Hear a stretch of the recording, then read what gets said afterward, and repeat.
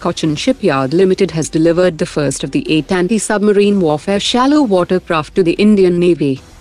Hyderabad's Raghu Vamsi Aerospace Group is developing a 4.9 kN class turbofan engine for long-range cruise missiles. After India recovered 8 near-intact PL-15E missiles, the Chinese Air Force has scaled down procurement of PL-15 missiles and is now advancing with the new 250 km range PL-16 missile. Indian startup Zulu Defense Systems has unveiled its new ZB FPV drone designed for the Army's tactical units and special forces. The drone can carry and deploy up to 2 kilograms of mortar payload, enabling precision strikes on enemy positions and light vehicles, and it can also be customized for reconnaissance missions. Bangalore-based Veda Aeronautics has confirmed development of a 1,000 km range swarm drone system designed for saturation attacks and long-range loitering strikes that can be air-launched from C-130J, C-295 and IL-76 aircraft. The Indian Air Force is planning a new airbase in Madhya Pradesh that will be spread over 1,000 acres, supporting fighter jets, transport aircraft and intelligence surveillance and reconnaissance operations.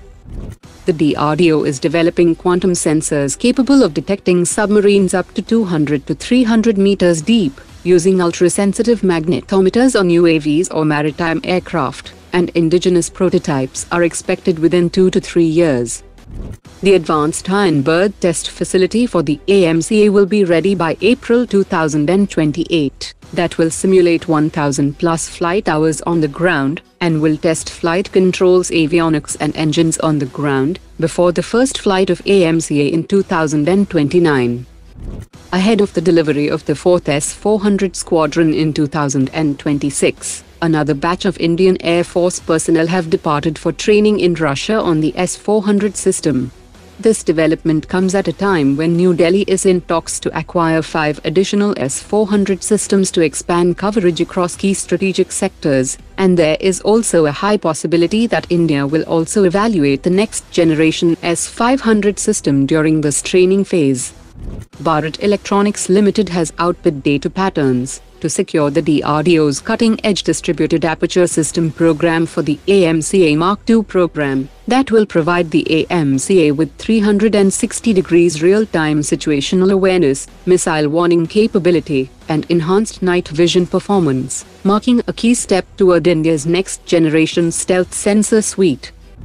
The Defence Acquisition Council has cleared military modernization projects worth 79,000 crore rupees. That includes 4 landing platform docks, a fresh batch of S-400 missiles worth over 10,000 crore rupees, 1,000 km range collaborative long-range target saturation and destruction system under the Make II category worth 5,500 crore rupees, Nag Mark II missile systems worth 2,500 crore rupees, mobile electronic intelligence systems, electro-optical infrared search and track system, high-mobility vehicles, 30 mm naval surface gun, advanced lightweight torpedoes, and smart naval munitions for 76 mm super rapid gun mount. With just 8 mobile batteries strategically deployed across 4 states, the upcoming 800 km range Brahmos-LR missile will cover the entire Indian subcontinent. Their overlapping strike envelopes will ensure that no target in Pakistan or China remains out of reach. When deployed in the Andaman and Nicobar Islands, it would create a powerful anti-access zone over the Andaman Sea and northern Malacca Strait, allowing India to monitor or block critical shipping routes and target enemy vessels within minutes. Today's top 3 comments.